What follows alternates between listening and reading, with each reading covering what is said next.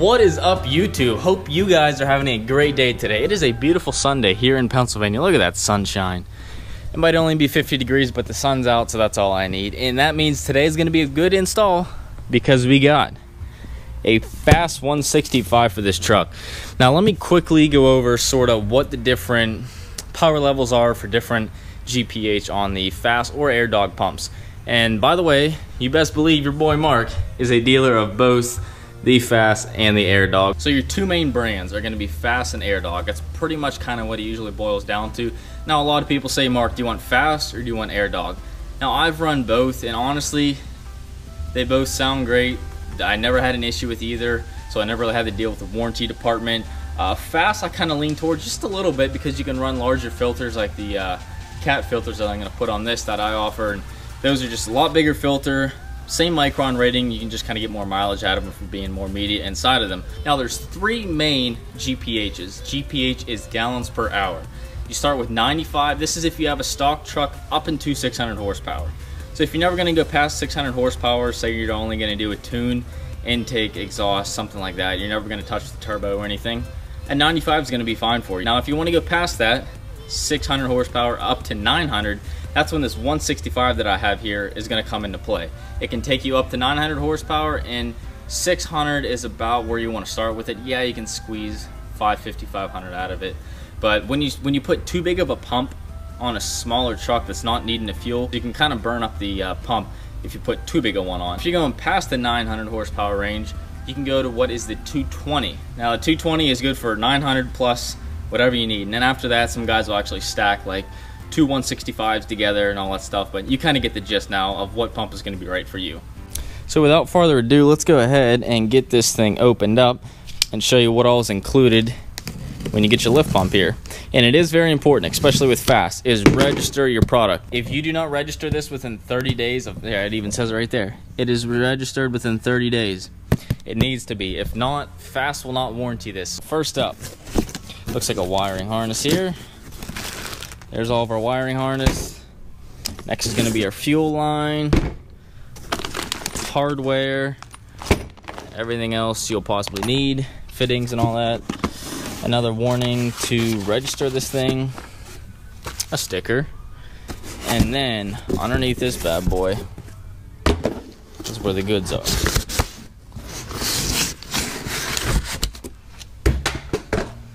Oh yeah. That's what I'm talking about right there, 165. So we'll pull this out, and these filters I'm actually not going to use. I'll show you guys the ones I am going to run. And this is our one mounting bracket. There's a second one, oh, right here. Second bracket down in there. And this will be just to actually mount the pump to the bed here. This will mount it to the bed, and this will mount to here. Now, if you've never done this before, this is your first install on a lift pump in general, it might take you 5-6 hours roughly. The easiest way to do this, guys, is honestly just for me to explain it while it's on the table here, and then I'll install it all myself, and then after that I'll go over it inside of the truck. Trying to do it while I'm installing, it's going to be just a disaster. So here is the factory fast water separator. Here's the cat water separator, the one I offer in the fast replacement kit. Here's your fast regular particulate filter, and here's the other filter from cat to match that. Now, who wants to be average? Who wants to just match things up? So you best believe I'm putting this giant 1R 0750 filter on. That does not even compare to the fast. This filter right here is actually what they run on the big rigs, the C15 cats and all that, so it'll be plenty of filtration. Plus, let's be honest, who doesn't want to see some nice cat filters hanging down below the bed? So let's get started. First thing I like to do is go ahead and put the filters on because I really don't like these threads being exposed like that. So to get that covered up as soon as I can, that is the way to go. Now, when you put any filter on, you want to make sure that your gasket has lubrication on it. A, so it doesn't stick when you're taking it off, it doesn't get stuck up here, and B, so it doesn't falsely tighten, it actually gets a smooth, nice tightness. So I got some fresh oil in here. I'm gonna go ahead and just run around this gasket, and then this one here, I'm gonna run around there as well. And then on my nice particulate filter, get this bad boy unwrapped. This is literally like Christmas, guys. You don't understand. I will also get some oil on that. Just run that around the edge. So we're going to take our gasket, feed that on the top of this. Then we're going to take our water separator side that doesn't get the draw straw, the one without it, because the water will sit at the bottom of this, so you wouldn't want to suck that up. Put that on there. Yes, the gasket does seal. It may not look like it, but it actually, the gasket's deeper inside here. And then next, we'll take our particulate filter, slide that on there, and that is one fast lift pump right there. That looks awesome if you ask me. Alright, so after I do that, I think the easiest thing now is to go ahead and to start installing your fittings. Now the ones like this that have the teeth on the end, those are what's going to go into your hose right here. And when you put these on, you're also going to want to oil these as well to make sure they slide in the whole way. This is going to go onto the factory quick disconnect in 2 different places. Zip ties, your add a fuse. This is what's going to be your trigger wire to tell the pump to turn on when the key's on. I'll show you what fuse to use for that. And this will be the mounting hardware that mounts this plate to the back of this pump.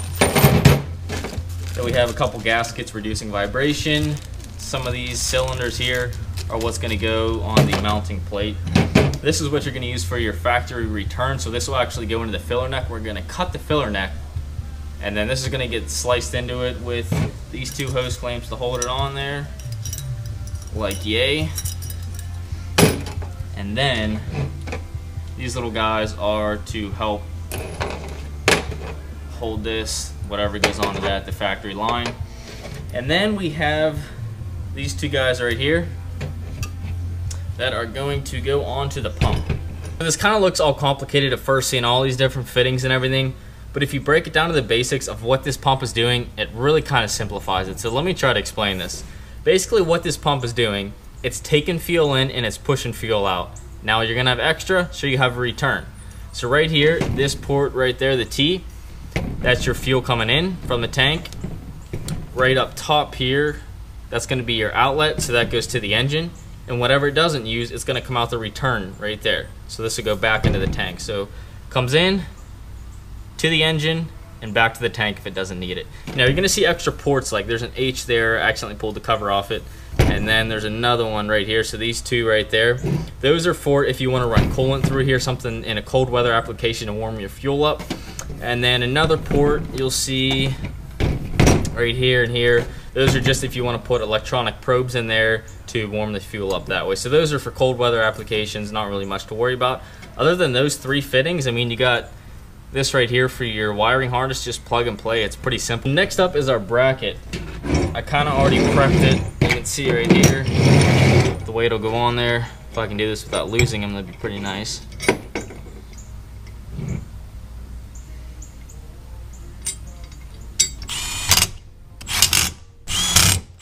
Alright, so that is pretty much a fully ready to go pump. Now that's the part that isn't so fun, but next up, I usually do the wiring second just to get that out of the way. It's not really fun. There's nothing fun about it. So to get that out of the way is nice before you get all dirty. You want to make sure you're not getting dirty hands and diesel all in the side of your truck. So I'm actually going to move this over here because the lift pump is going to install on the other side of the truck. So I'll flip this thing around, back it in, and we will get to work on it.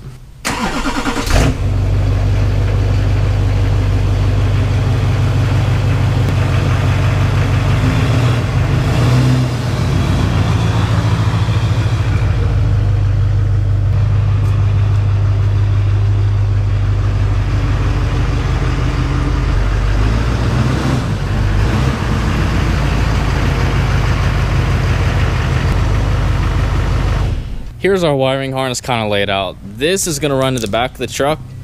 It has your harness that will plug right into the harness on the pump. And then up front here we have a positive and negative. Red's going to be your positive, green's going to be your negative. This goes straight to the battery. You have your fuse in here. I actually take this out. I take the fuse out while I'm wiring because I don't want to actually make an accident. And then this right here is your trigger wire. So this is going to get put to a fuse using that fuse tap that will basically come on when the key is on. So I'll test for different fuses that get power with ignition and no power without ignition, and once we find one, we'll be good. And usually I don't really need this much wire in general, so I'll probably end up cutting it back some. So I'm not going to fully put anything in yet until I actually find out what my lengths are. And then right here is where the relay is going to go in. I also don't put that in until I'm ready to go, and that's this guy right here. They also give you some electrical grease for all of your connections, which is very nice, so I use that. And they give you everything here from the fuse to go in your add a fuse, your 2 terminals for your positive and negative to go right to the battery, and simple as that. First step is I want to take this harness here that goes back to the pump. I want to feed it down the firewall to make sure I don't forget about that and screw myself over. Now there is a factory harness that runs the whole way to the back of the truck, so that's actually just what I'm going to follow. Now on these Chevy trucks, they have these terminals that are friendly to jump stuff off of, but they're not too friendly for accessories, so they give you this little box right here. And like most, mine broke, so it's a one-time use zip tie on that. And that'll just be a constant 12-volt source for the power to this thing. I should see what I mean by they give you too much wiring. Like, this only has to go to right there. And this right here, all of this is just to go right here. So that's why you don't kind of put all your connections at once. Roughly lay it out where you want to have it, and then you can go ahead and start putting it where you want it. For the wiring, back into here, I used a ground right off of that right there. The relay should be facing up like this for the sake of water not going into it, so that's all bundled up back there, all the extras. And I have my positive going to this little terminal here, so positive, negative, and then my trigger wire right here. Got my add fuse tapped on to the end here, crimped on, and I'm using this fuse right there, that guy below the blue one, above the red one, right in the middle. And that is TBC ignition, which is a 10A. So the way these things work is they give you this purple one in the kit. I believe it's a 3. So they give you that one. In the second slot, you use the fuse that was in that place. So right here, there was a 10. Now I'll just go ahead and slip that down into the spot that it was in. And I'll show you. Right now, obviously, the key is off, so the lift pump isn't running. I just went ahead and connected it so I could hear for power when I turn the key on. Not sure if you can hear that, but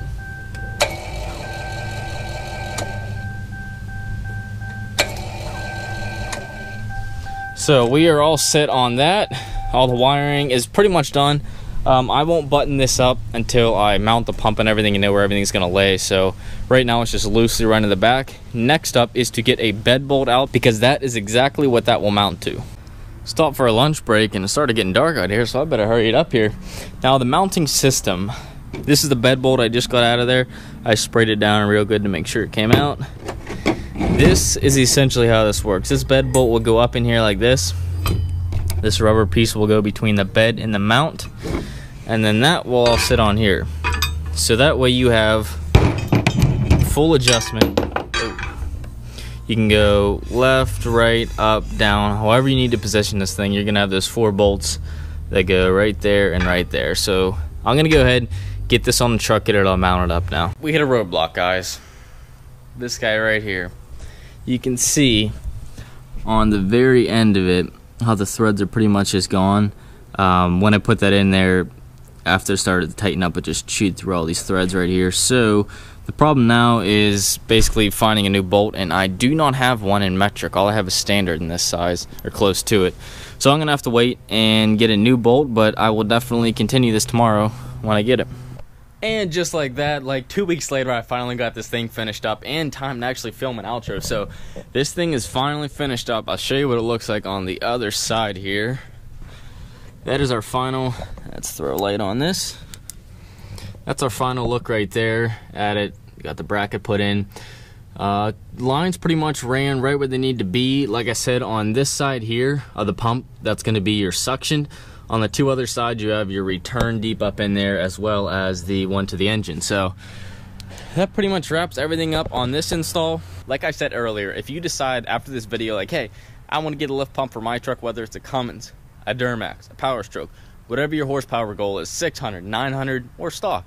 Go ahead and shoot me a DM at MDD Performance. That is my performance page, specifically diesel performance. Tons of good content on there. Even if you don't want to pump, you just want good diesel content, that's a good place to check out right there. Always putting out good posts, good stories, anything to help you guys out in the diesel industry, because I know at first it is super overwhelming. Ton of information.